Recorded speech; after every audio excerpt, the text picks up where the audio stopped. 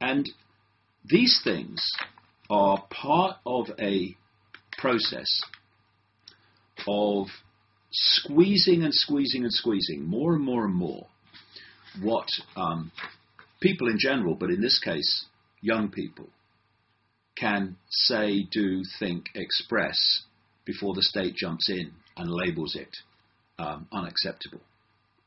It's about suppression of freedom. That's what it's about, in every sense.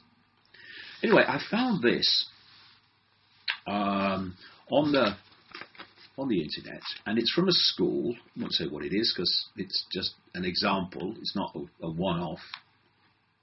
It's a primary and nursery school, and it's headed British Values and the Prevention of Radicalisation.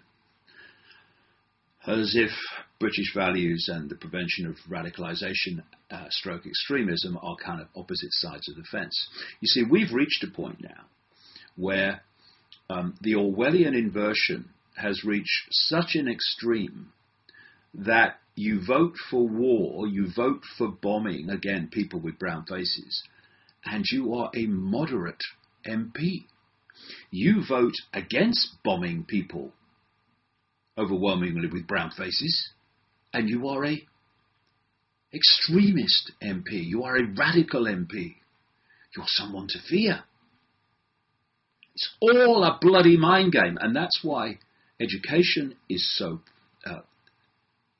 prime to this whole agenda of human control, downloading perception from the earliest ages, and why I would suggest looking at this, students of Oxford and elsewhere, is rather more relevant than some statue of some appalling excuse for a human being. So anyway, let's go through this. This is just a primary and nursery school, but it's what's happening. Starts off, the Department of Education have recently reinforced the need to, quote, create and enforce a clear and rigorous expectation on all schools to promote the fundamental British values of democracy. 37% gives you total power. The rule of law. We make the law, you obey the law. Whatever it is. Individual liberty and mutual respect and tolerance. Well, where's the tolerance there for someone having a different view and having the intelligence to see that there are conspiracies going on and to see that the mainstream media is not actually the whole foundation of truth and integrity? What it means is the liberty and mutual respect and tolerance, so long as you say what's acceptable to the state. The government set out its definition of British values in the 2011 Prevent strategy. And these values have been reiterated by the Prime Minister this year. Well, what are the views of a Prime Minister doing in a document going out in a primary and nursery school? It's like journalism. It's like anything that is of a communication area, that they should be above government and what government says. Because how can you have free communication of information, be it in education or in the media, if what the Prime Minister, the government says, is going to dictate how you do it and what you say and what you communicate? Here, says the document, democracy is taken very seriously. Well, that's a bloody first. Children are actively encouraged to have a voice and share their views and opinions regularly, so long as they conform to opinions that are acceptable to that document. Every September we have an election week when the candidates for class representatives on school council pitch their election manifesto for the rest of their class. Yeah, what they do is prepare them to accept this ludicrous abuse of freedom called democracy. All children also complete an annual questionnaire which provides them with the opportunity to share their views of learning and suggest ways in which the school could be improved further. And unless it conforms to what the government says should happen at that school, then it's straight in the bin. Or, hey, Johnny could be going through radicalisation. The rule of law. The importance of laws, whether they be those that govern the class, the school or the country, are consistently reinforced throughout the school day. Don't start me now. As well as when dealing with behaviour and through school assemblies. What schools are there for is not to bring out the true potential, the true uniqueness of children and young people. It's there to program a version of reality and to turn people into acquiescent slaves who will obey laws no matter what those laws are. So you come out of the womb and in 3-4 years you're in a classroom and authority is telling you what to think, what's right, what's wrong, when you can go to the toilet, when you have to be there, when you can leave, and all that happens in between. And to do that, they have laws called rules, and they enforce them. And that's preparing young people to have a complete adult life doing the same in terms of the rules and regulations of the state created by people in parliaments and, in truth, in the shadows through parliaments and through governments, which the people have no say in what those laws will or will not be. Children are taught the value, this school says, and reasons behind laws. All that I've just said. That they govern and protect us. They govern and protect us. In other words, they dictate to us and claim to protect us, most of them. The responsibilities that this involves and the consequences when laws are broken are also explained. You mustn't break laws, mustn't break rules. Teacher never does. Then be out of a job. Our schools' rules, rewards and sanctions, which are displayed in all classrooms, referred to regularly and consistently, uphold a practical example of this. Visits from authorities such as the police help to reinforce the message. I bet they do. Our school rules, rewards and sanctions. Follow the rules, you'll be fine. You may even get a bit of benefit. Challenge the rules because you don't agree with them. Bad move. And that is the message from the earliest age that the system wants kids to take through the rest of their lives. Now, individual liberty. Would it be nice if we had some? That'd be lovely. Within school, children are actively encouraged to make decisions and choices. Now, here we go. Decisions and choices. Now, this is one of the great scams, freedom of choice. Now, if I put a cake on the table and an apple on the table, and I say you've got a free choice, people might think, well, yeah, I've got freedom. I can have the apple or I can have the cake. The point is, the apple or the cake are not the only choices possible. And what the state calls choice is the choices, all of which suit the state, which you're then given the choice to choose between. So, encouraging choice. But that's saying if people make other choices, then they could be dangerous and going through radicalisation.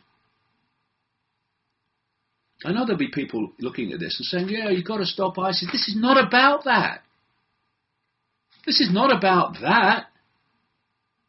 It's about freedom as a whole, and having different views and the right to have them as a whole.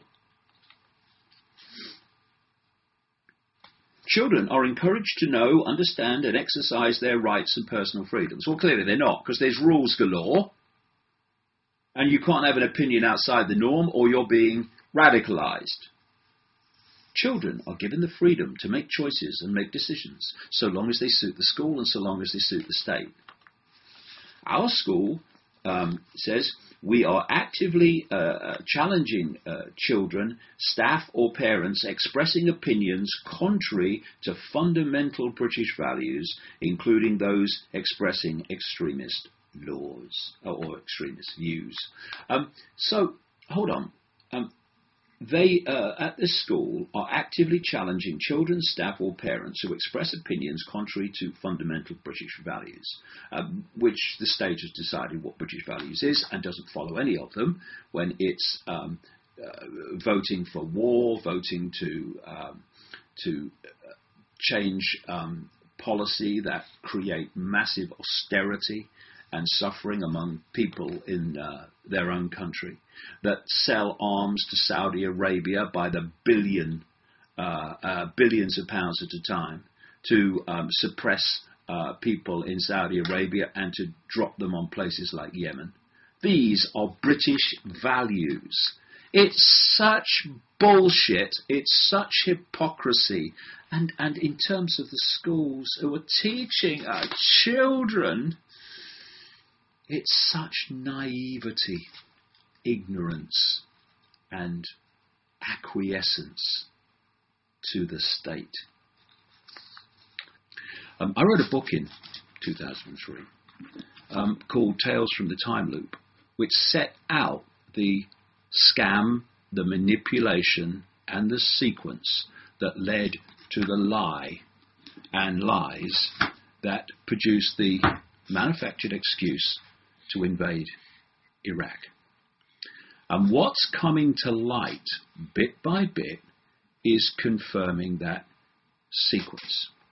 First of all, we've had a memo come into the public arena written by Colin Powell, who was Secretary of State in the US in the run-up and during the invasion of Iraq. And they call him Colin, but his name's spelled Colin.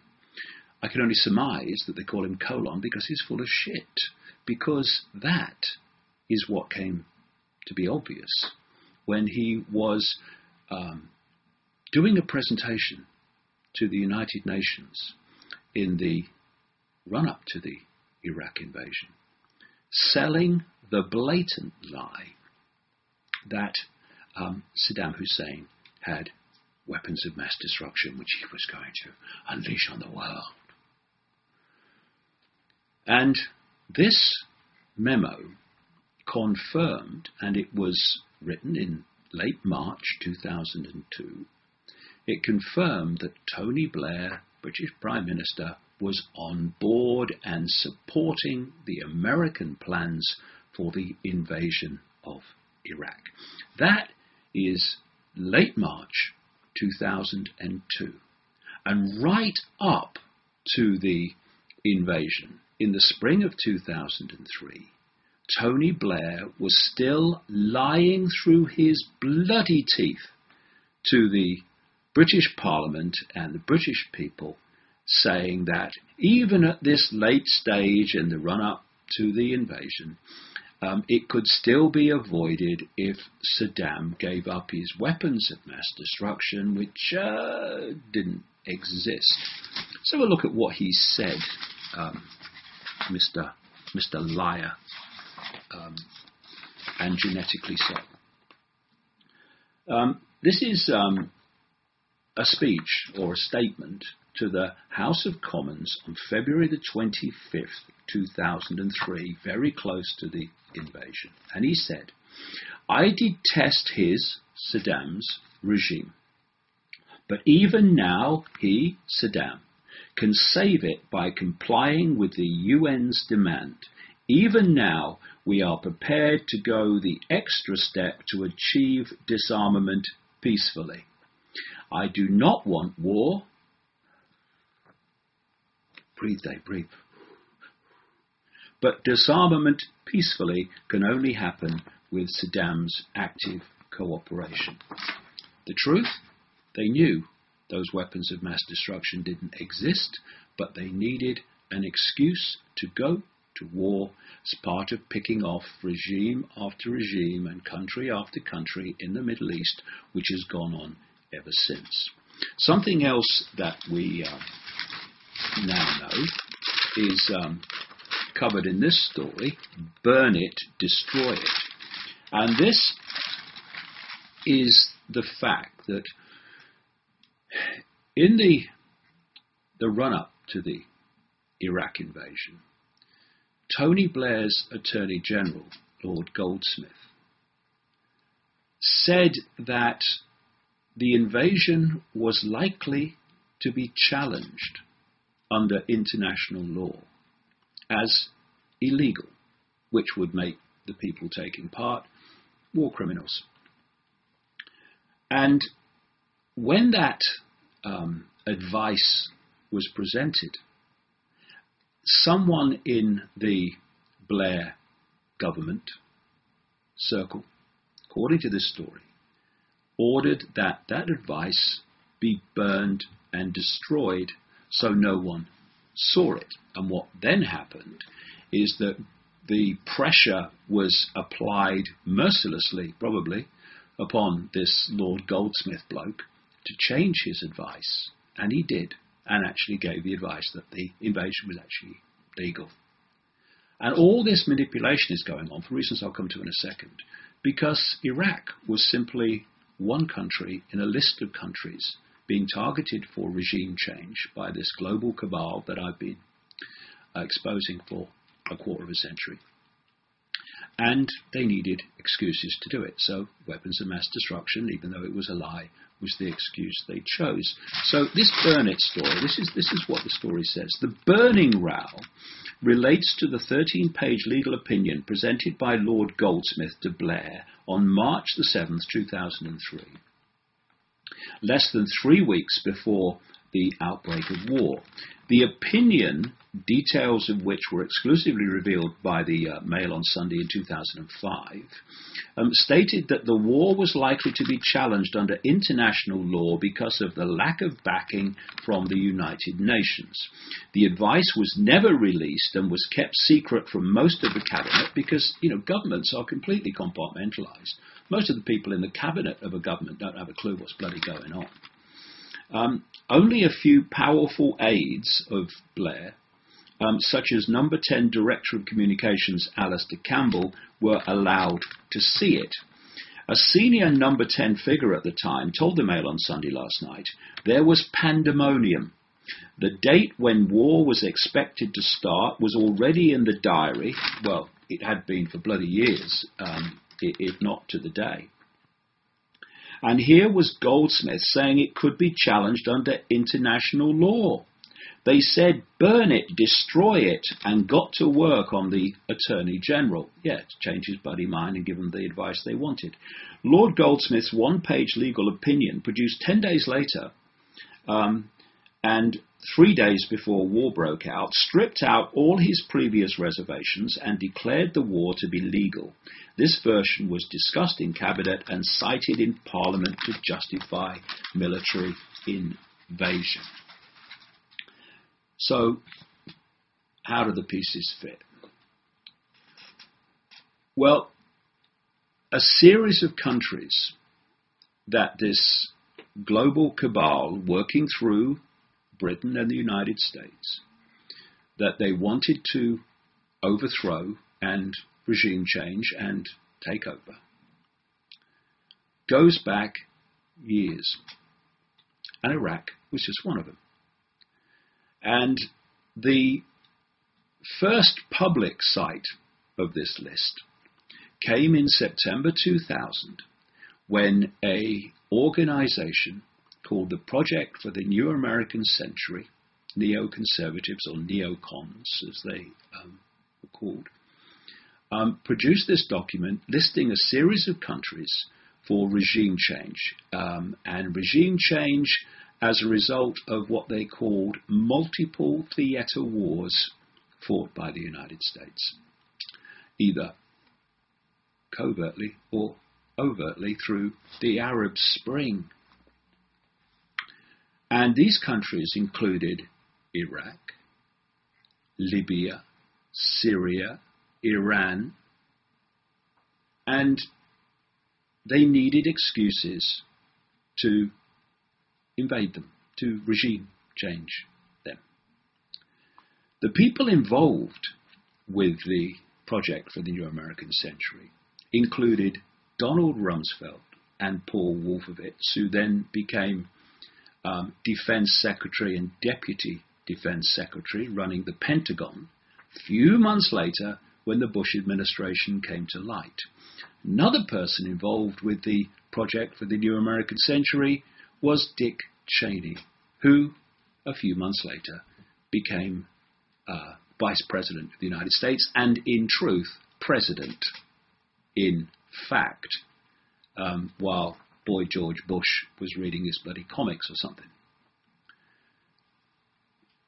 The document also said that this process of transformation, that he called it, this series of country takeovers, would be necessarily slow, absent some catalyzing and catastrophic event like a new Pearl Harbor.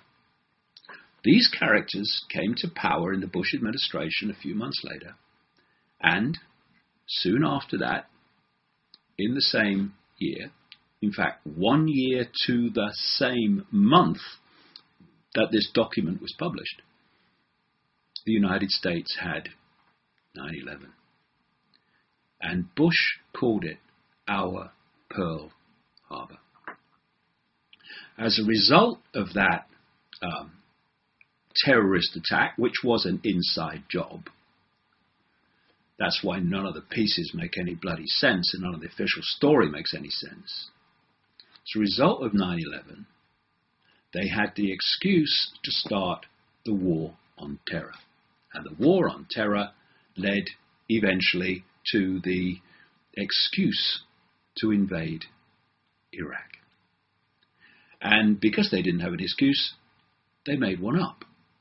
Weapons of mass destruction. It's the sequence that, or the technique that I call problem, reaction, solution. You create a problem covertly, you tell the people that they're in danger because of the problem and you want a reaction from the people, do something. And so after you've created the problem, got the reaction, do something, you then offer the solutions to the problems you created, which is to do what you intended to do all along, but couldn't do or justify without the manufactured problem. Now there's another version of that that I call no problem, reaction, solution. You don't need a real problem, you just need to invent one and get the public perception that there's a problem, i.e. weapons of mass destruction in Iraq. And so the invasion of Iraq was always going to happen, and all the bullshit about, oh no, it could still be stopped, was all lies. And so when Lord Goldsmith came along and said, actually this could be illegal, of course, burn it, destroy it, because it was a danger to the plan of invading Iraq. Then there's another thing. Dr. David Kelly. David Kelly was a weapons inspector with great experience of Iraq. And he knew that what Blair and his spin doctor, Alistair Campbell, in cohorts with British intelligence were telling the British people about the weapons of mass destruction in Iraq was simply not true. And these people produced a dossier, oh, say, be very afraid. Oh, we better invade then, yeah, better be afraid. And what happened is that David Kelly, who no one really had ever heard of, in the public arena anyway, talked to a BBC journalist called Andrew Gilligan and told him that this dossier had been sexed up. In other words, it was full of bloody lies to justify the war. Now this was very, very dangerous to the credibility of the invasion. I mean, here was a weapons inspector of enormous experience in Iraq saying, actually, they're lying, in effect. And what then happened was that he was outed, was subject to enormous public attention, outed as the person who was behind Gilligan's source for the dossier being sexed up. And soon afterwards, he left home and went for a walk from which he never returned, because he went into the woods and committed suicide. And the official story of his suicide is so ludicrous, so ridiculous, so incredible, it takes the breath away. What I'm going to do in this video cast is go through the detail of these different elements. But for this, opening, if you like, I'm going to just connect the dots of how the background went on. So, as I'll talk about in detail, Kelly was murdered by the state. So then they had an inquiry into what happened to David Kelly, which was instigated by Blair and his former bloody housemate, flatmate, Lord Falconer, the top law officer of the time, the Lord Chancellor. And they appointed this guy, Lord Hutton, a real establishment bloke, to oversee the inquiry into what happened to David Kelly, who died so, shall we say, conveniently for the agenda. And the Hutton inquiry, I can only repeat, was so ludicrous, so ridiculous, so incredible, in the sense that its outcome was clearly decided before any evidence was given. This is why Lord Hutton has been known to this day as Lord Whitewash. The Dunblane story, the Dunblane horror, has been followed by the most monumental cover-up, which relates to protecting paedophile rings involving the rich and famous, politicians, police, the judiciary, just as is the case with the VIP paedophile scandals in Westminster. These are all connected. And the scale, even with all the revelations that have come out, the scale of these VIP rings, which in the end, if you go deep enough, are one ring basically, is absolutely extraordinary in its scale. So let's look first of all at the Express story and how far it went. It's headed Top Military School Abuse Probed. Police Scotland has been ordered to carry out a full investigation into claims that officers covered up allegations of a VIP paedophile ring at a top military school. How many times have we heard this recurring theme? Simple reason why. When you are running paedophile rings involving politicians and the judiciary and top police people, then you have, by definition, the very people and the very establishment necessary to cover it up and not investigate it. It's real simple when you know how it works. The story goes on. Officers allegedly covered up claims of a VIP paedophile ring at the Queen Victoria's School in Dunblane, Glenn Harrison was a housemaster at Queen Victoria School when he became concerned about a group of powerful individuals having access to his pupils. He made a report to the old Central Scotland Police, but officers responded by breaking down the door of his flat and removing computer disks, papers and other evidence. Another recurring theme of what happens to people trying to expose the truth of these paedophile rings. And let no one be in any doubt that Dunblane killings and Thomas Hamilton were fundamentally connected to paedophile rings. Mr. Harrison was then escorted from the school, which has Prince Philip as its patron, more of that shortly, and questioned by detectives in a local police station. After the disturbing incident in December 1991, he moved to the Shetland Islands and continued his successful career as a school teacher. Mr. Harrison never received an explanation for the way he was treated, but the explanation I've just given.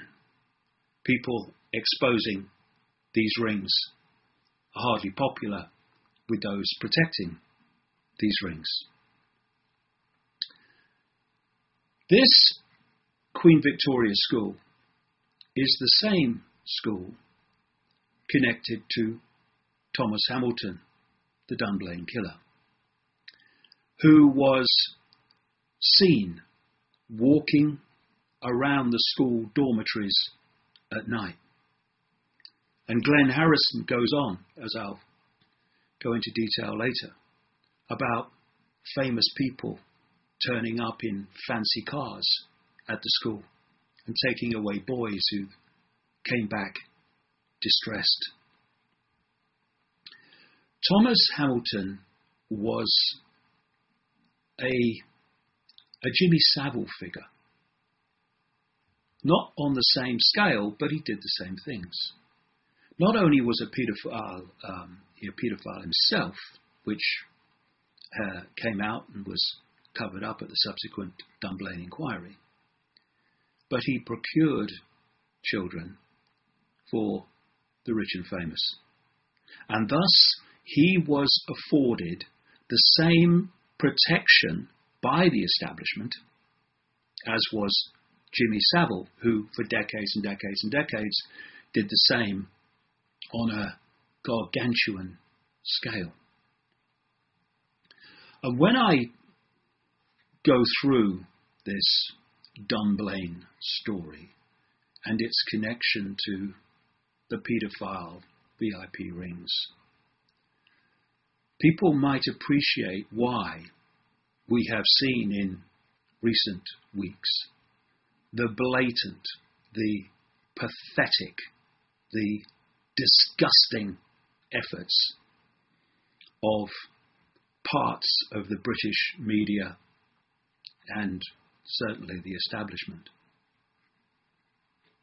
The campaign effort to trash the claims of the VIP paedophile rings in Westminster, involving former Prime Minister Ted Heath, former Home Secretary Leon Britton, and others.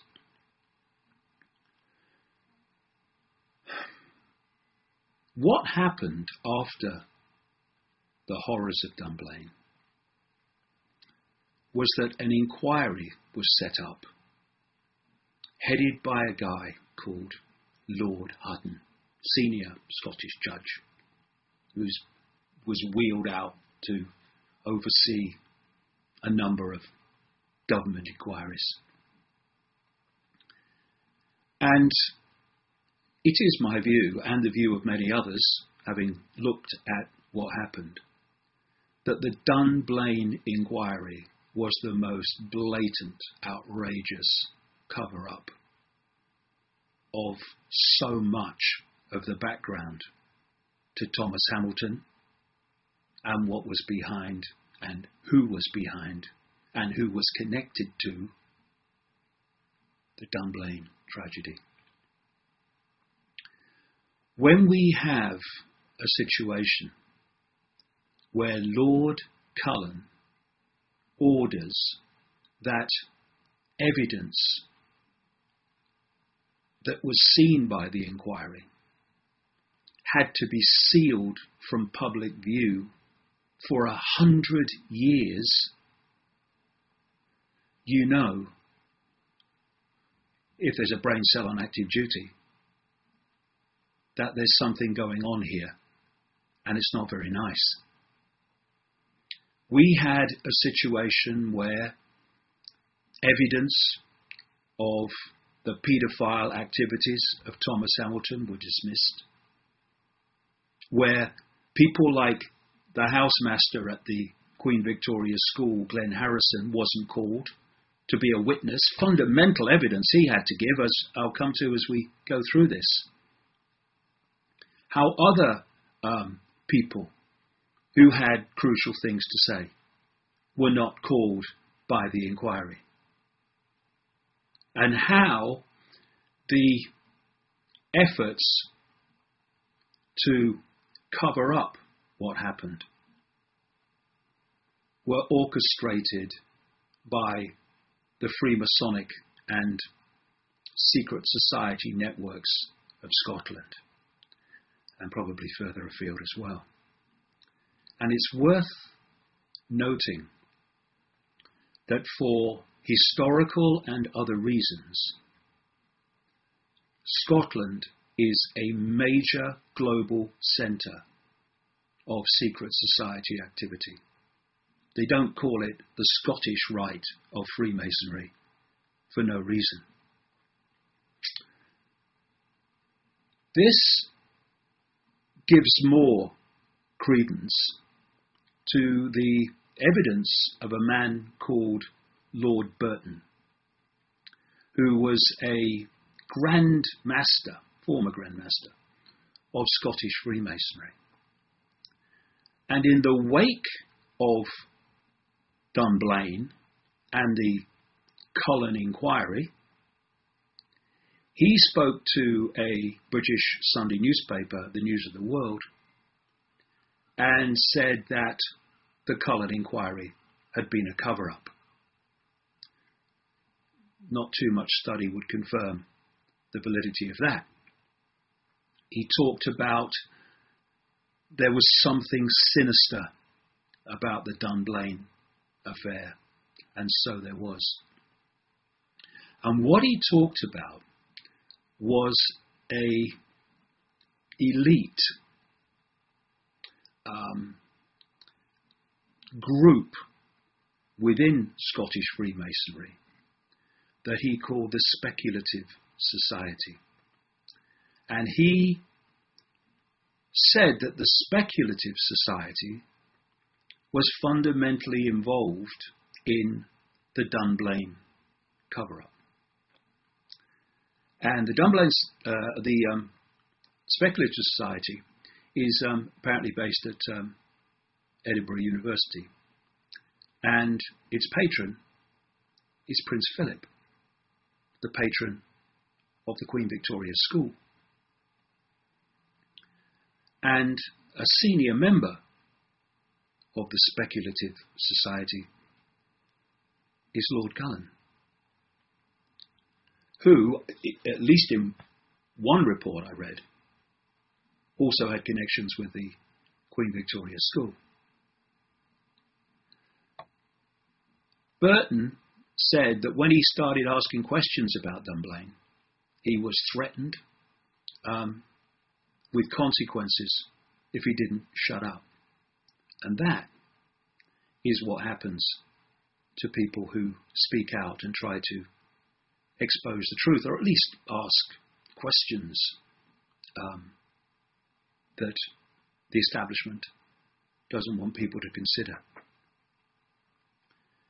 So what we have with Dunblane, and I'll go into the detail as we go along, is the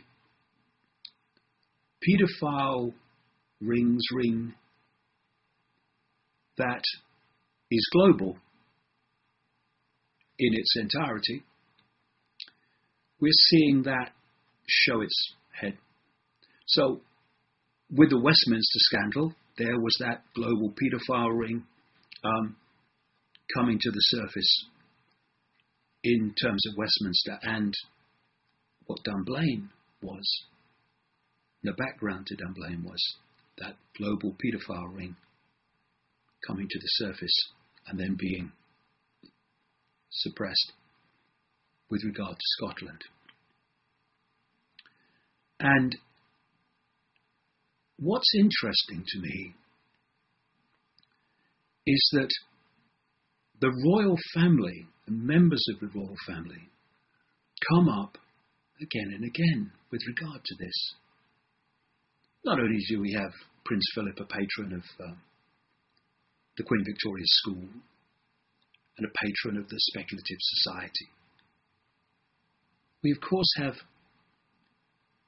Prince Charles and Prince Philip as friends for decades of Jimmy Savile. Jimmy Savile was brought into the inner royal circle, this ageing disc jockey who turned out to be, in terms of the public arena, a record-breaking paedophile who the police knew about but did nothing about. See Thomas Hamilton.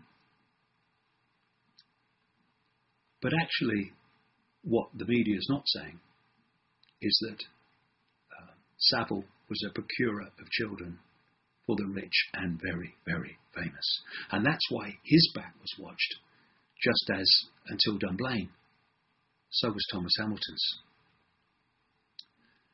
And Savile was brought into that inner circle by Lord Mountbatten, a known paedophile, who Savile himself said introduced him to the royal inner sanctum. And for decades and decades and decades and decades, Savile was a close friend of people like Prince Charles. And while that was going on, the police knew about Savile. The intelligence services, who are so protective of the royal family, you can't cough out of place without they know about it if you're close to them. They didn't know about Savile? Of course they did. So why?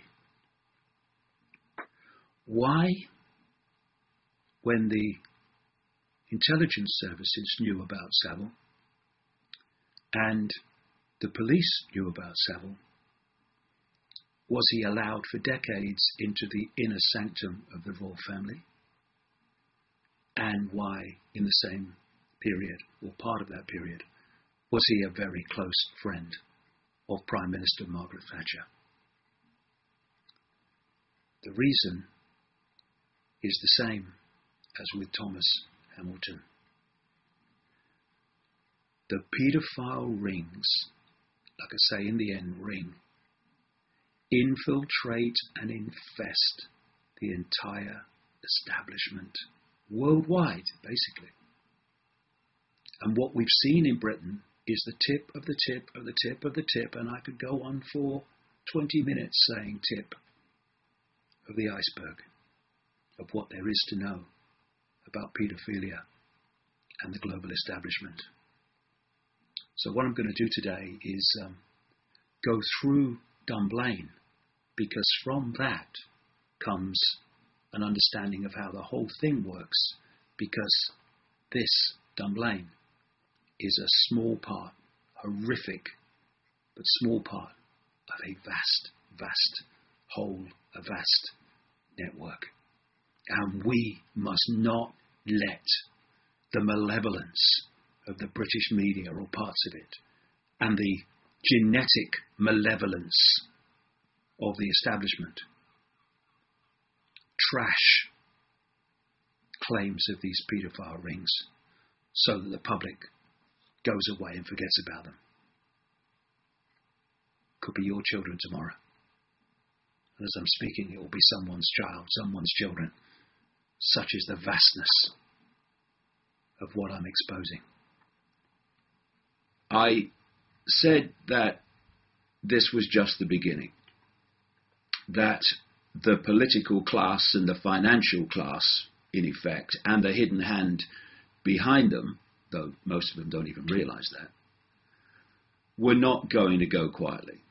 They were not going to let Britain leave the EU without a hell of a fight. And so it's proving. But there are some good things to this and the events of this week. And that is that it is beginning to dawn on ever more people that there is a conspiracy for the few to control and dictate to the many. I've been pointing this out and providing fine detail for over a quarter of a century, taken endless ridicule and dismissal as a result, and untold abuse.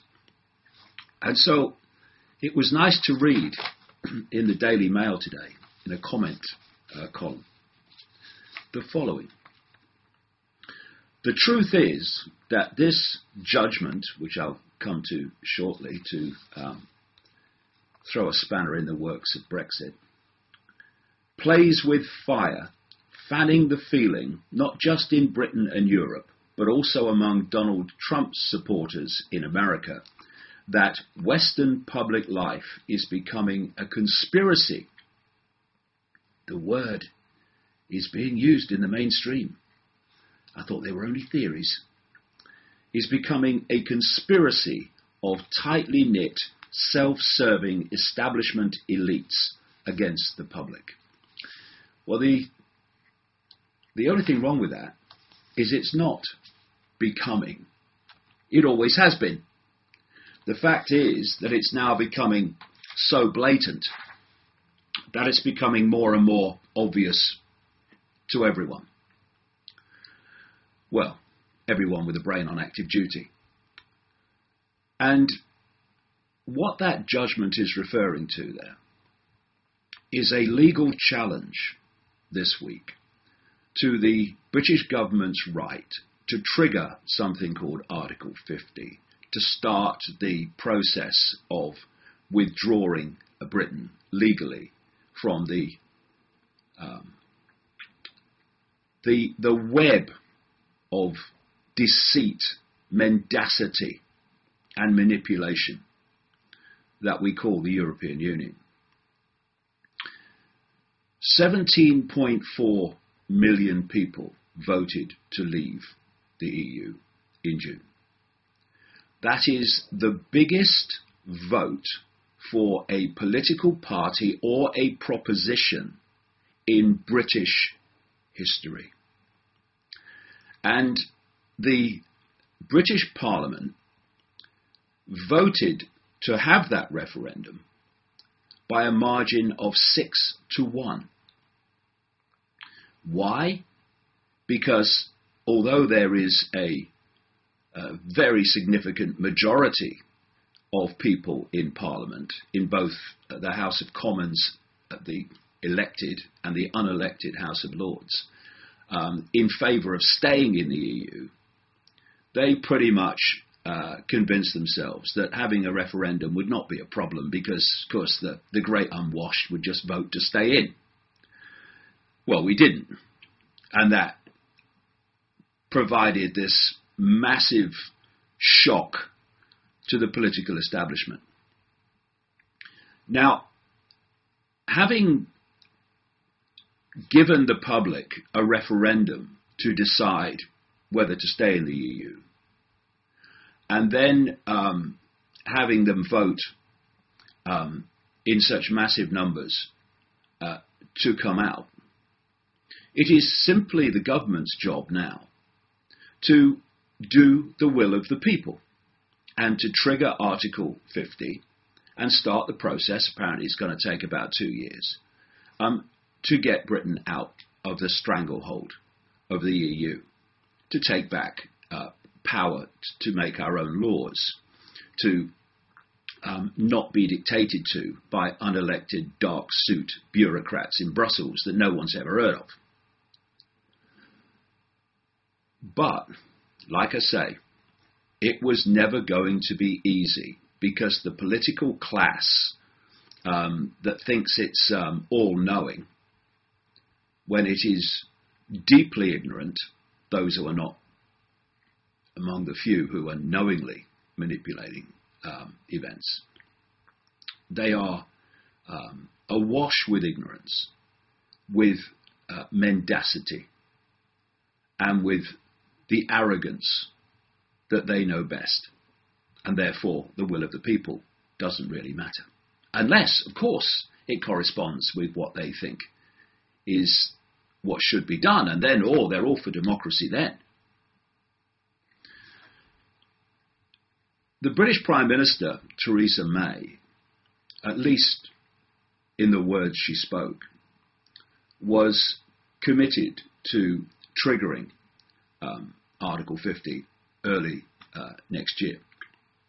Brexit means Brexit, she said. The will of the people must be followed, adhered to, respected. But this week, there was a legal challenge in the High Court in London, led by a millionaire City of London fund manager called Gina Miller, and a few others I'll come to block the triggering by the government of Article 50 without a vote in Parliament. And of course, what Ms. Miller said, that she was doing this to protect parliamentary democracy. That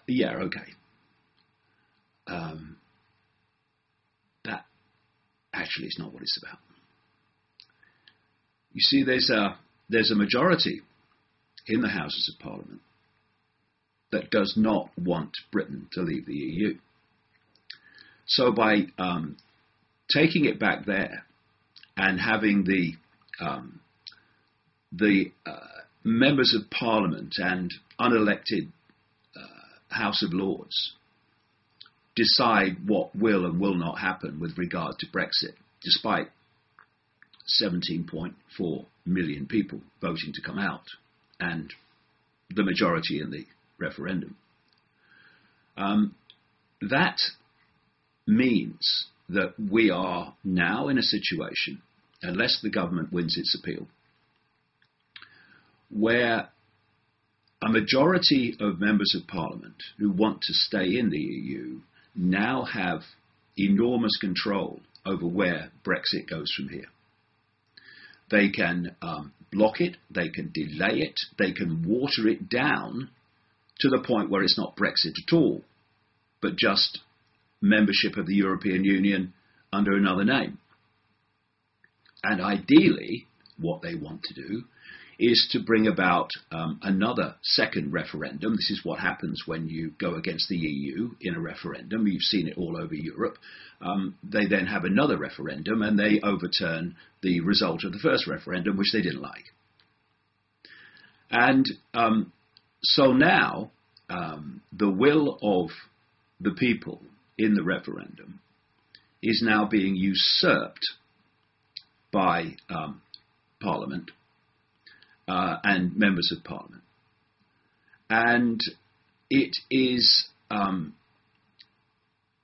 situation that is frankly outrageous, disgusting, despicable, but in some ways a positive thing, because it is showing people in their face that the financial and political class couldn't give a damn about what they want. Because this country, like every other country, is not run for the people. It's run for the political and financial classes, and like I keep saying, the hidden hand networks that work through those classes. So we're asked to believe by this Gina Miller, who is a city fund manager and married to a city slicker who's even got a well-known nickname in the city as Mr. Hedge Fund. and they apparently run an investment operation, which, according to reports, has portfolios worth around £100 million. So they're regular people, just like the rest of us. And she asks us to believe that this legal challenge to the government's right to trigger Brexit without a parliamentary vote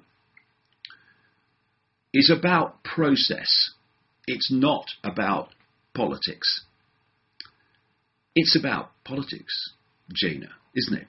And you know it.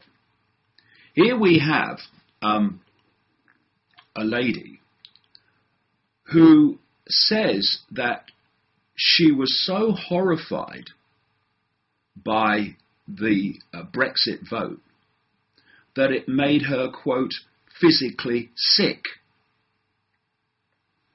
So here we're being asked to believe that someone so vehemently in favour of staying in the EU has simply thrown this spanner in the works of the Brexit process, simply because she believes in parliamentary democracy and she wants to protect it. That, Gina, would be the parliamentary democracy that your fantastic, what could be wrong with it, EU, has spent the last more than 40 years destroying, with more and more laws being made by dark suit bureaucrats outside of this country, never mind outside of Parliament.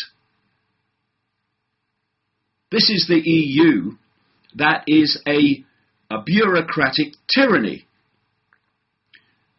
taking away and deleting year on year on year the right of sovereign parliaments to make decisions about what happens in their country. But you, a supporter of the European Union in the extreme, and all that, I've only done this to throw the Brexit process into turmoil because you believe in parliamentary democracy. They really do think we're all frickin' idiots. But as they found in the referendum, we ain't. This is a quote from Gina Miller,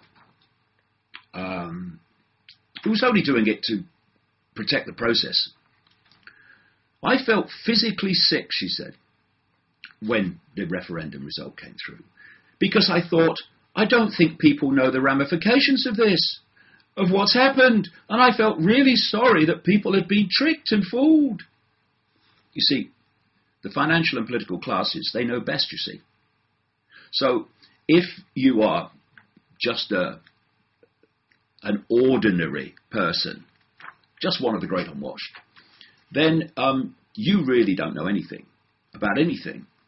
You haven't worked out that Britain has lost control of its own country to the European Union.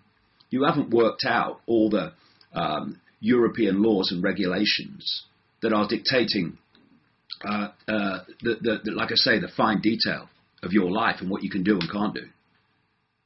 You haven't worked out that smaller companies are being crushed by the weight of EU regulation that's destroying their ability to function. You can't work that out. You have to leave it to those who know best, the city financiers and the politicians.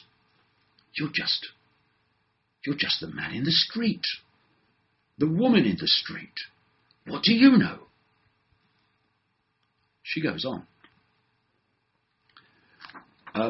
We must not underestimate or forget the anger in Europe. Ooh, really, I'm terrified. About our vote. They're very angry that we've had this relationship, yet we still threaten the Union. Well, they should be angry then. Actually, there's a vast number of people in other European countries that want to do the same that Britain did. and vote to come out. They're not being given the chance because the political class that knows best is terrified that they might do the same. It's extraordinary. Now, let's have a look at these other people who were behind this legal challenge, in which judges decided that it had to go to Parliament for a vote before Article 50 could be triggered and could not just be done by the government carrying out the will of the people. The organisation behind this, or one of them, is called People's Challenge. Who are these people? It was set up in the summer by a guy called Graham Pigney, a British expatriate. He now lives in France. And Paul Cartwright, who is a Gibraltar national and works as an environmental officer for the Gibraltar government.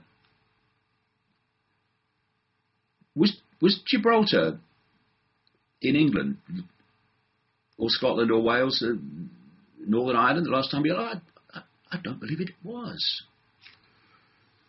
Mr. Pigney, originally from Fareham in Hampshire, is a semi-retired man and has lived in a wine-growing region of Carcassonne for 19 years. So one of the people behind this doesn't even live in the country and has lived in France for 19 years. And he wants to, in effect, let's be very open and sensible about it. He wants to block Brexit. That's what this is really all about. No, it's the process. Anyway, also backing this legal action that won this ruling this week is an organisation called Fair Deal for Expats Group. Well, expats. So they don't live in England either, or Britain. No. It includes among them dozens of Britons living abroad. Oh, anyone notice the theme here? And these include a British company director who lives in France, seems to be a popular place, a businessman who runs holiday rentals in Italy, and an English language teacher in Hamburg, Germany. I never saw Britain get a mention there. Mr. Pigney defended his decision to launch People's Challenge. He said, I happen to live in France, but that is inconsequential in the context of the constitutional crisis we are facing. The constitutional crisis that your challenge has just massively added to, by the way. And it's not inconsequential. He says here, what's at stake is nothing less than parliamentary sovereignty. We need to make sure we do not hand the sovereignty of the UK to a self-appointed government. Well, what do you mean the sovereignty that's being handed to in effect, self-appointed bureaucrats for the last 40-odd years? And of course, it's not inconsequential that someone who starts a legal challenge affecting the vote of 17.4 million people actually has lived in another country for 19 years. Another guy in this group is a Brazilian-born hairdresser who no one seems to know much about. And that is the organisation with their 12 barristers, obviously money no object there, who have created a situation where the anti-EU majority, or the anti-leave the EU majority in Parliament, now potentially, unless this government appeal is successful, now have enormous control over the Brexit process, how fast it moves, the nature of what it is, etc. And that's the whole point of what has happened here.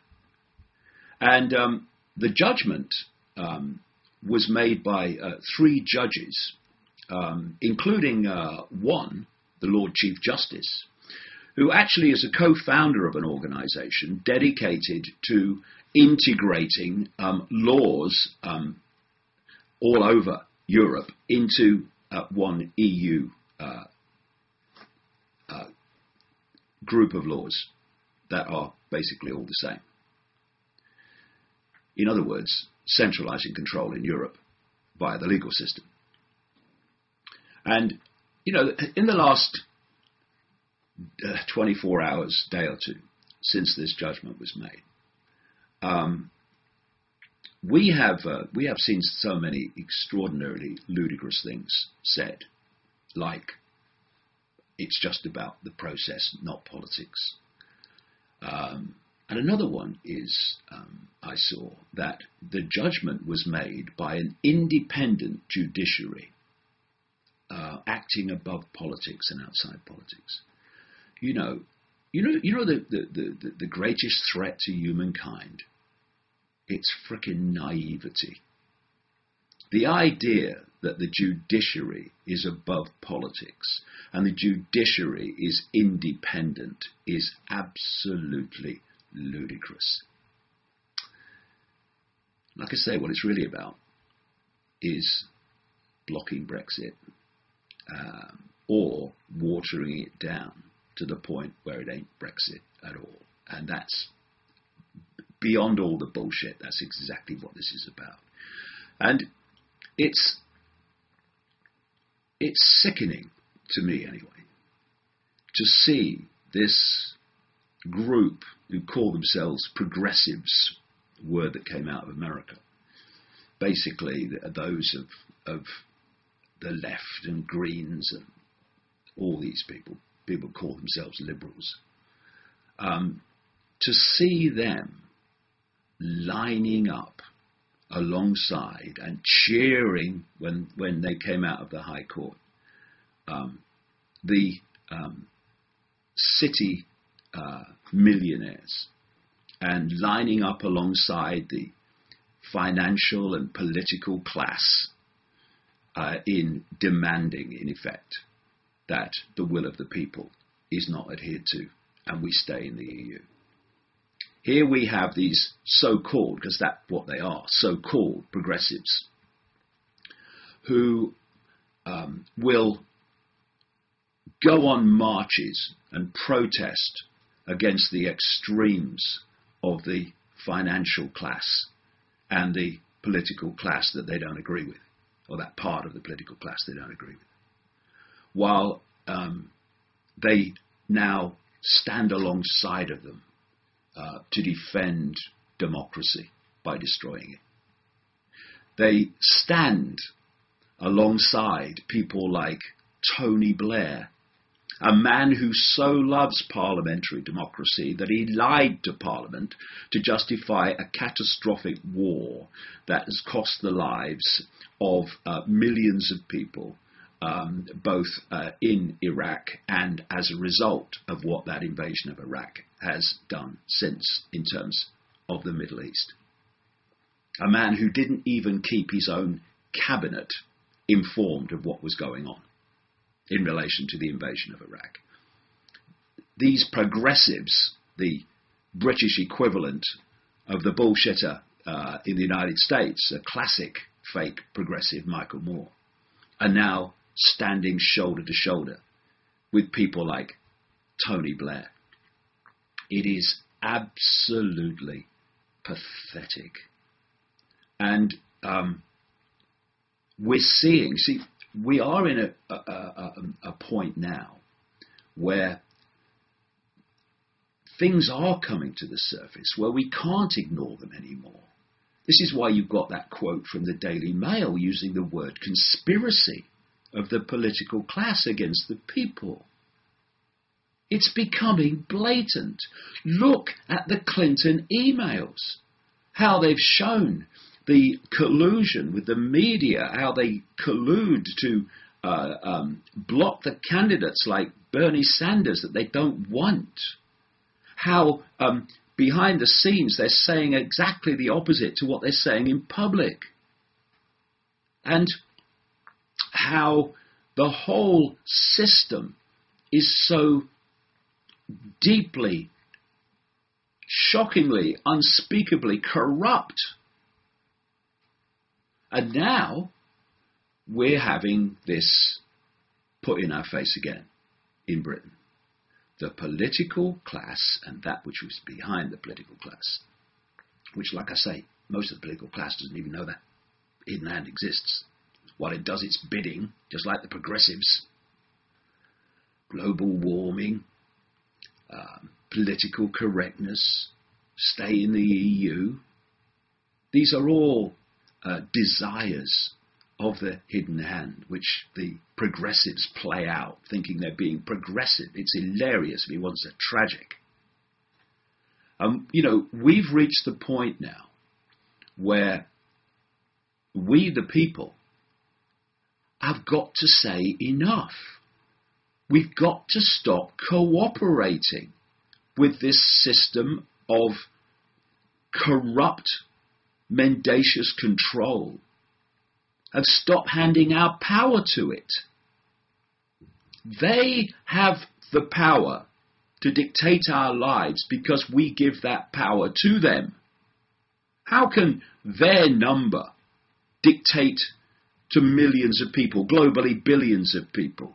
They can't unless those millions and billions give their power away to them. We've got to stop it, because it's becoming more blatant and therefore more obvious, because it's becoming more extreme.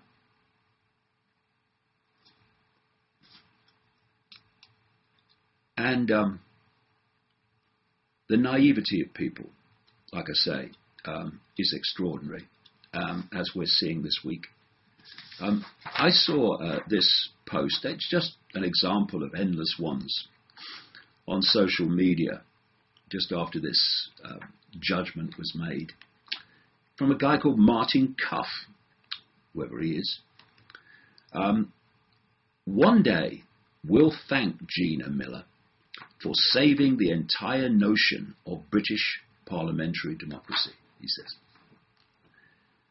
The British parliamentary democracy and sovereignty that has been systematically destroyed by the EU, which this lady clearly is desperate for us to stay in. And just before this vote, I read this story.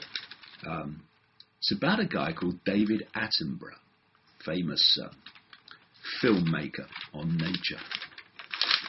And he's part of the BBC establishment, which is very pro-EU, which is part of the political establishment, the financial establishment. They're just dumb masks on the same face. And this is what the story said.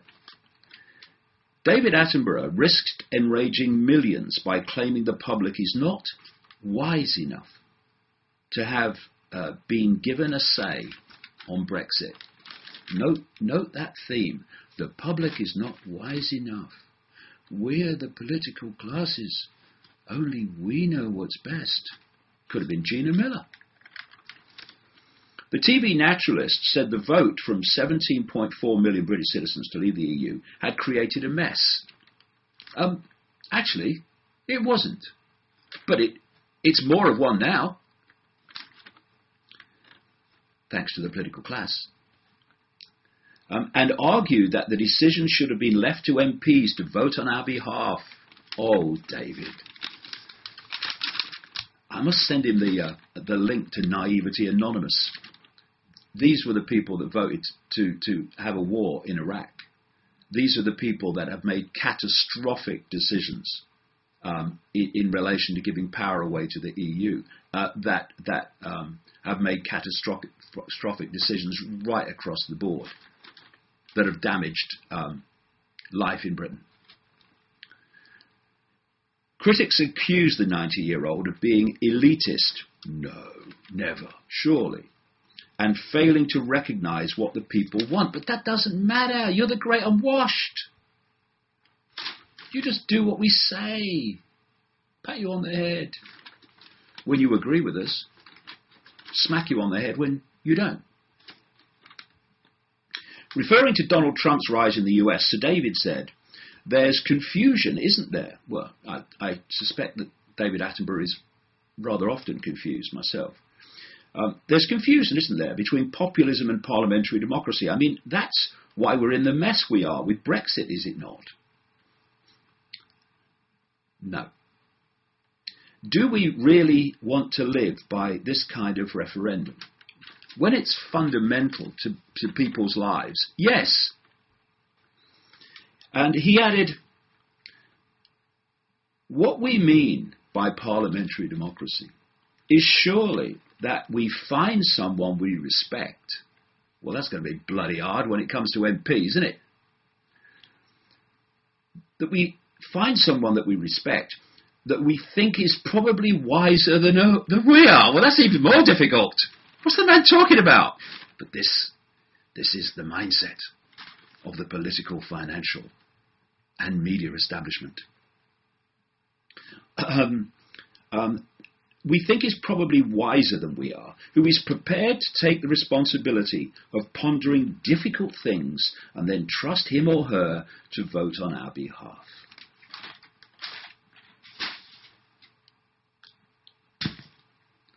And a few people can't control the world.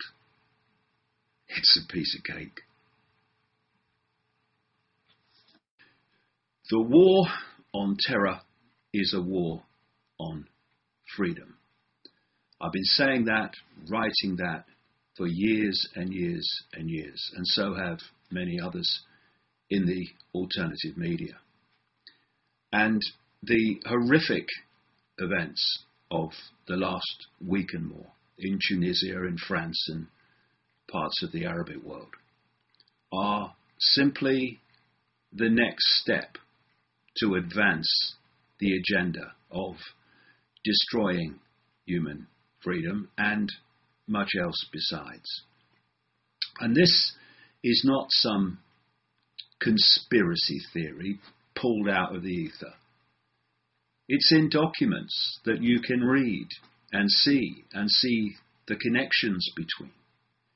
You can go back, for instance, to a document known as a clean break, which was produced for Benjamin Netanyahu in the 1990s by the infamous neocons in the United States, people like Richard Perle and others.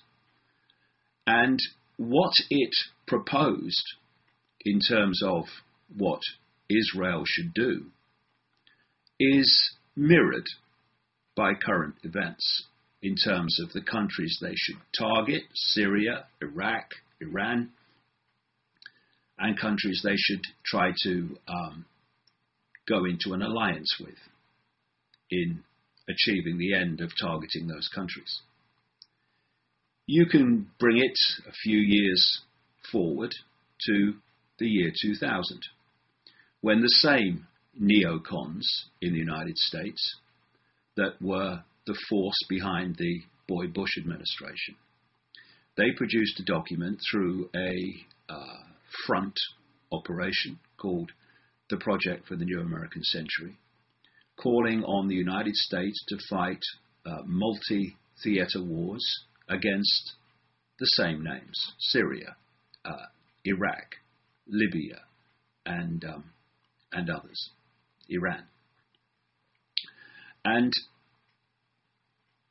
just after that, in 2001, in fact, 1 year after that to the month, we had 9/11, the official story of which is shockingly ridiculous and quite obviously a cover story. In the Project for the New American Century document, it said that a new Pearl Harbor would be required to justify these multi-theater wars against these countries in the Middle East and North Africa. And a year later, after this crowd behind that document came to power with the Boy Bush administration, we had 9/11 with its ridiculous official fairy tale. And what has happened as a result of that? The countries targeted in both a clean break and the Project for the New American Century document have been bombed, turned into chaos, and in terms of Iran, constantly threatened and undermined. Then you can go just a very short time, matter of days and weeks after 9/11, and you pick up the story told by General Wesley Clark, a supreme commander for NATO at one point, who said that he went to the Pentagon immediately after 9/11 and was told by a member of the Joint Chiefs of Staff that the plan was, so this man had been told from on high, in other words, the Secretary of Defense's office, Donald Rumsfeld, that they were going to target and regime change a series of countries in the next few years that followed that. And what were those names? Iraq, Libya, Syria, Iran. The story just is so blatant. And so, to achieve that, they had to find excuses for public consumption only to pick off those countries. So, of course, they went into Afghanistan, first of all, on the basis that bin Laden orchestrated 9/11 from some cave in Afghanistan, and so we must get rid of the Taliban, and we must invade Afghanistan. And then, of course, we had the weapons of mass destruction big lie from Bush and Blair to justify the invasion of Iraq. Tick, from these documents. We had the extraordinary in the sense of it being so blatant, removal of Colonel Gaddafi in Libya on the basis of he's killing his own people, when the people that he was in conflict with were trained, armed and funded mercenaries, most of them. Funded, armed and trained by the West.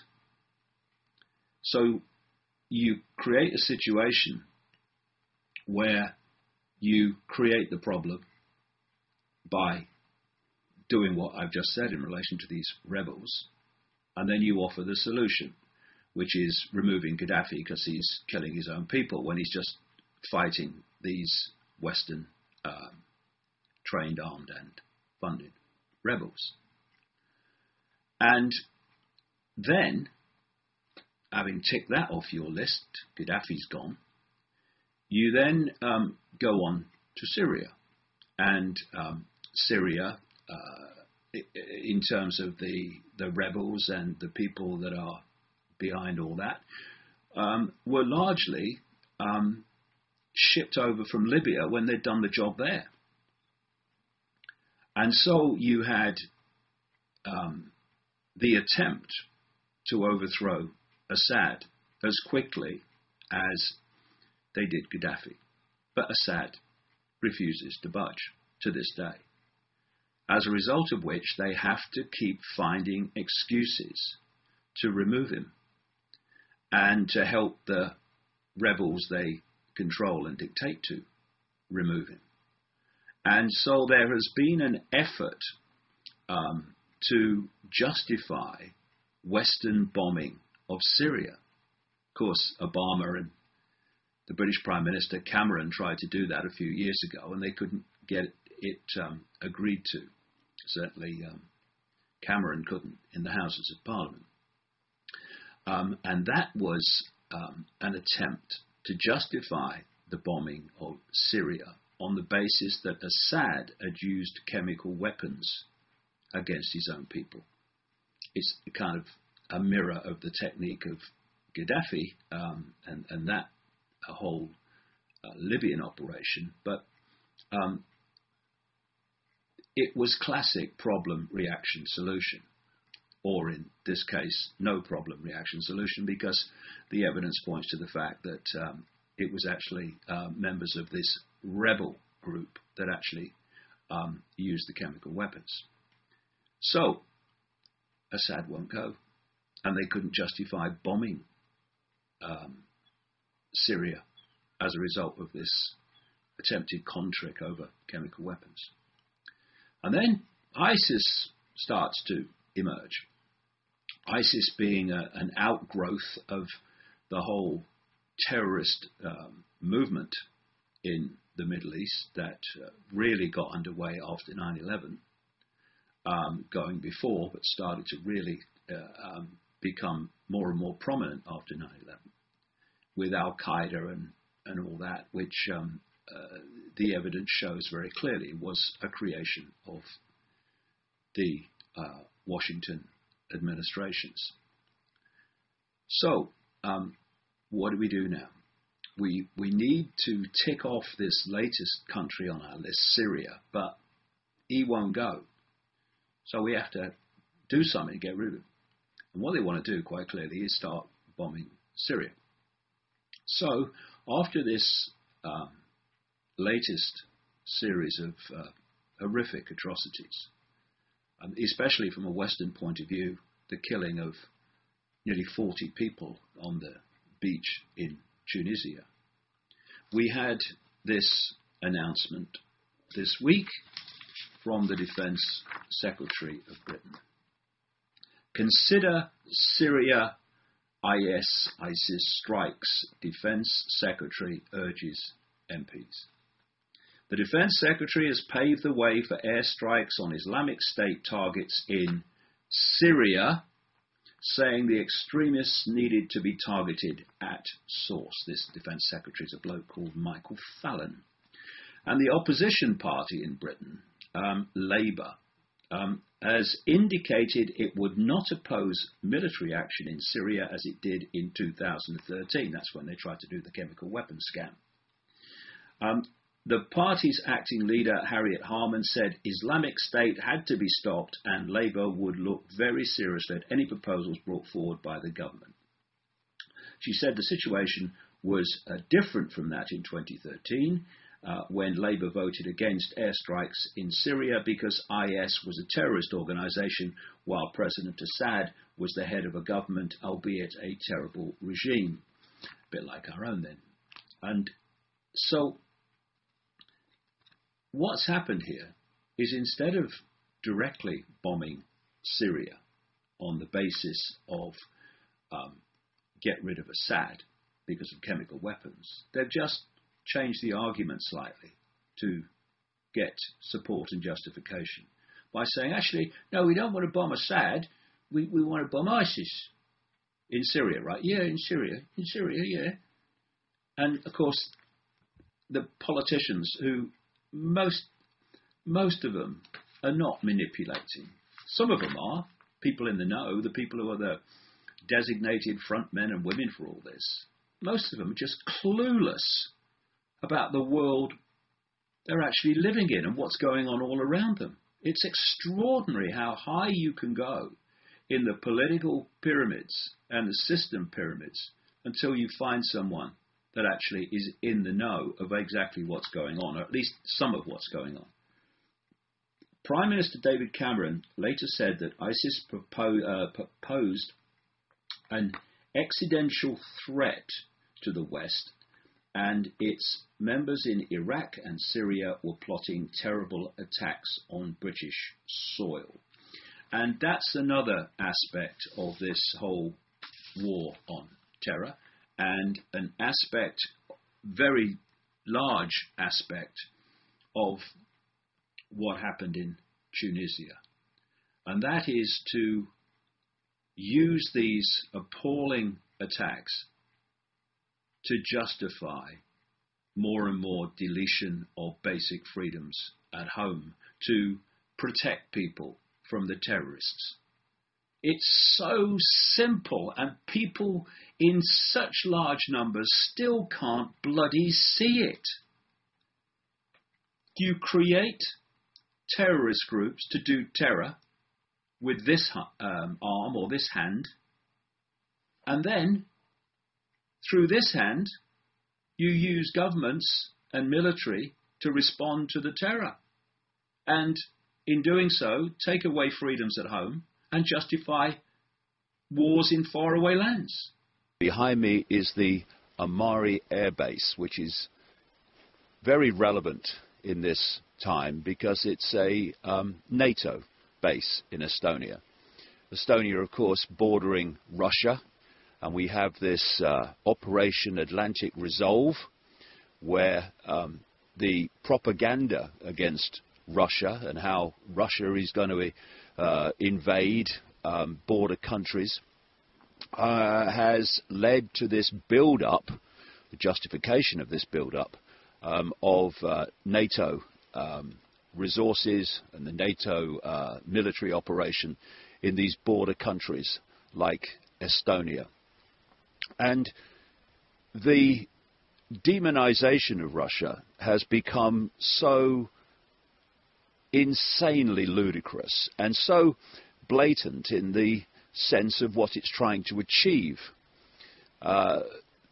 If you can make people fearful of something, whatever it is, in this case fear of Russia, then they will not protest and even support the fact that you will take action to protect them from what you've manipulated them to fear.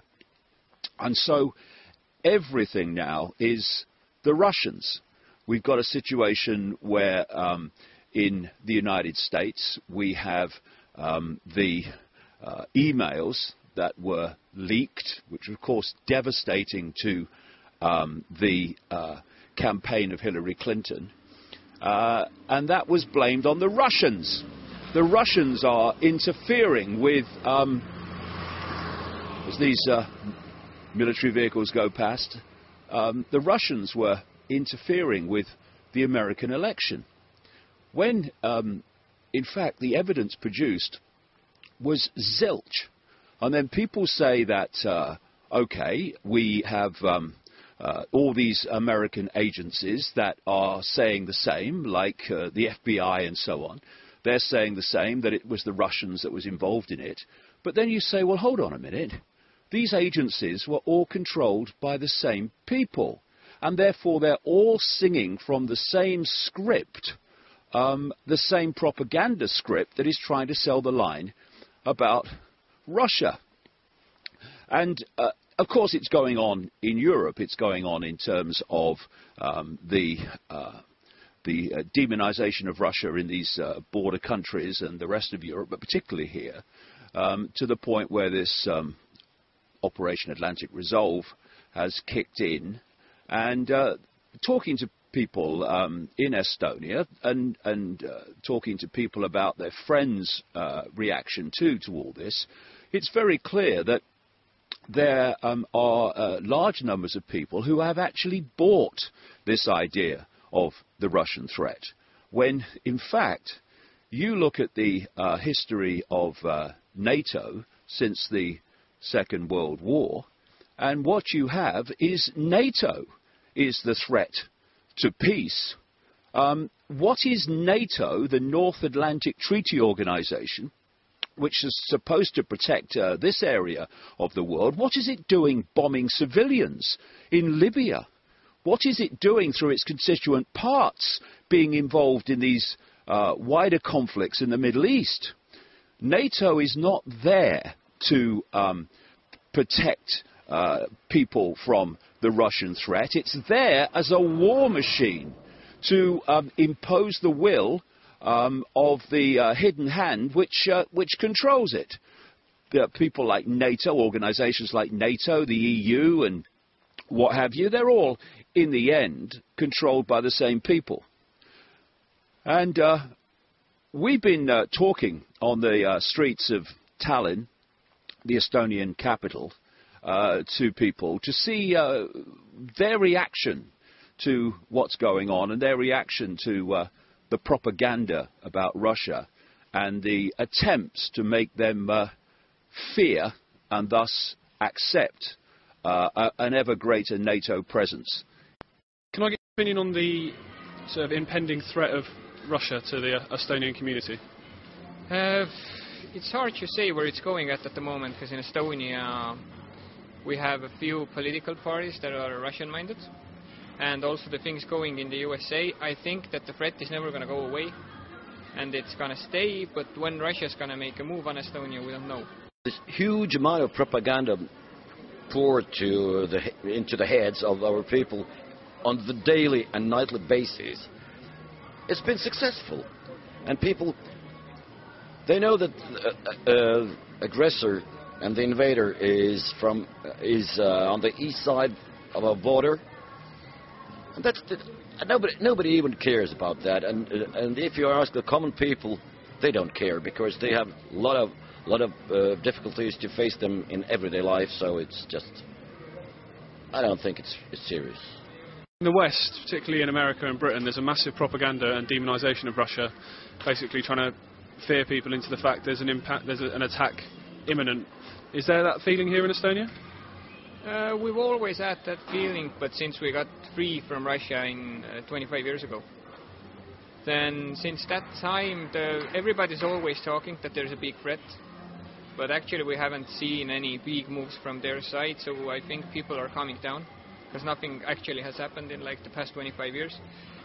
So many big things. Well, actually, so far we've been dealing only with propaganda, which makes the world only black and white, and basically wanting to, let's say, 90 even more percent, the propaganda has been telling us that Putin is about to invade Estonia any minute, and we should be prepared for that, and especially we should be depending on our NATO allies. And, well, I don't think, personally, I don't think that it's the right approach, and there are no signs, documented signs, that Putin is preparing an invasion to anywhere. Because if people are telling about Ukraine, there's been no invasion, and even in NATO, great leaders, big leaders, a la Fuzov and others, admirals, they've been telling that in Ukraine, let's say, the legal government is not facing and fighting against Russian federal troops. There are some volunteers from all over the world there, but and the same is here. So far we've been hearing only what it is, let's say, propaganda, and no analysis whatsoever. How strong is the propaganda on the media here, trying to scare people into the fact that big bad Russia are going to come and invade again? I think it's very strong, because I think who listen every day mainstream media, they are scared. Well, in the West, in Britain and America, we've had a lot of propaganda against Russia, and Putin in particular, trying to paint him as a modern-day Stalin.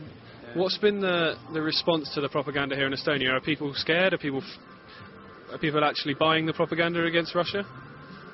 I think people are buying the propaganda very much. Estonian people is saying in Estonia, if it's written on newspaper, it must be true.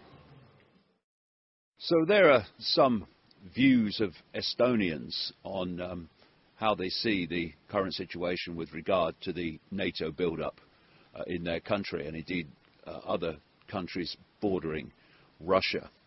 And just come a mile down the road from that NATO airbase, and here is a cemetery, a military cemetery from the time of the Soviet Union, which of course occupied Estonia.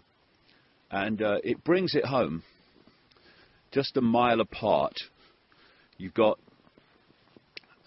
those that are engaging in war, and those who came to an end as a result of military actions. And we have allowed the world to be taken over by the most extreme psychopathic mind. And when you see the number of people who have been killed and maimed, both military and civilians, decade after decade after decade, this world has been constantly at war. You look at the history of wars involving the United States alone since 1776. It's absolutely shocking. So, why is it happening?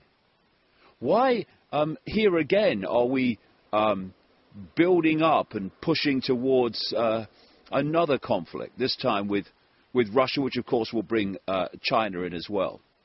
Why is that mayhem and death and destruction happening day after day in the Middle East, year after year after year? Because the psychopathic, insane people that we have allowed to take this world over are deciding that that is how it's going to be. And had Hillary Clinton been elected as President of the United States, this war with Russia would have definitely kicked off. It might still do so with Donald Trump. And I hope that the conciliatory things that he said with regard to conflict in Russia are followed through. But with Donald Trump, he reverses what he says and what he thinks so often, then we've got to wait and see, not take his word for it. And it's not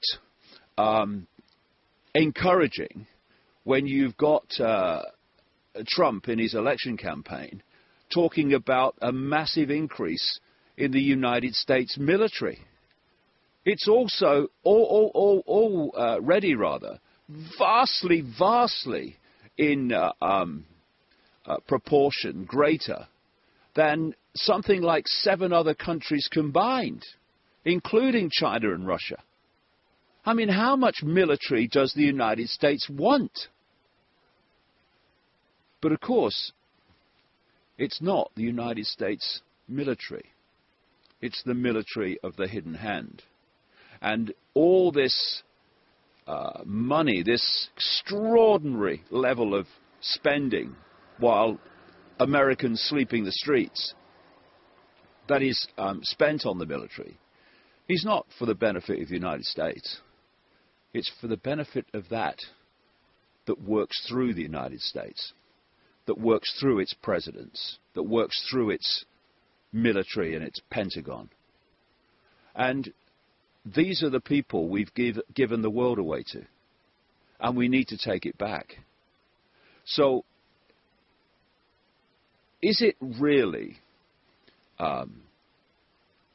too much of an ask that instead of demonizing Russia, that those in power sit down and come to an agreement with Russia, come to a situation, for instance, where Russia and the countries of Europe and the United States combine together to sort out the United States, UK-created terrorists in the Middle East and bring that horror to an end.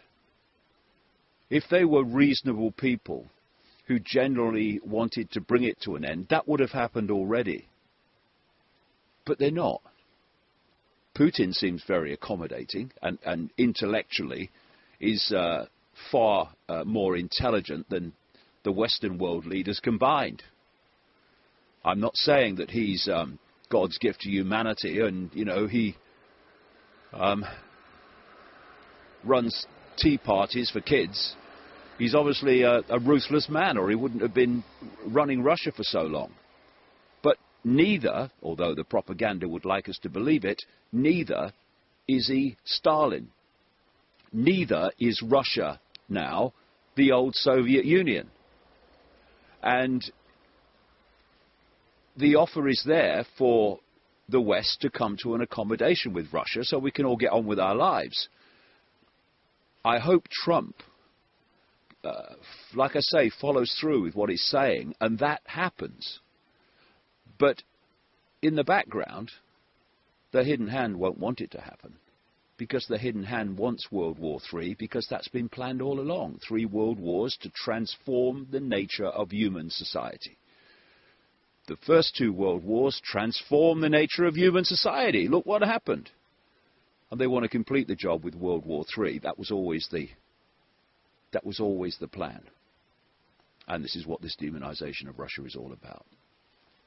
So we, as the people, the human race, billions of us, who face the consequences of what these insane people in the shadows are doing, need to understand how the game's played and no longer to accommodate it, no longer play a part in it, no longer meekly walk along saying, yes sir, no sir, they must know what they're doing. They don't.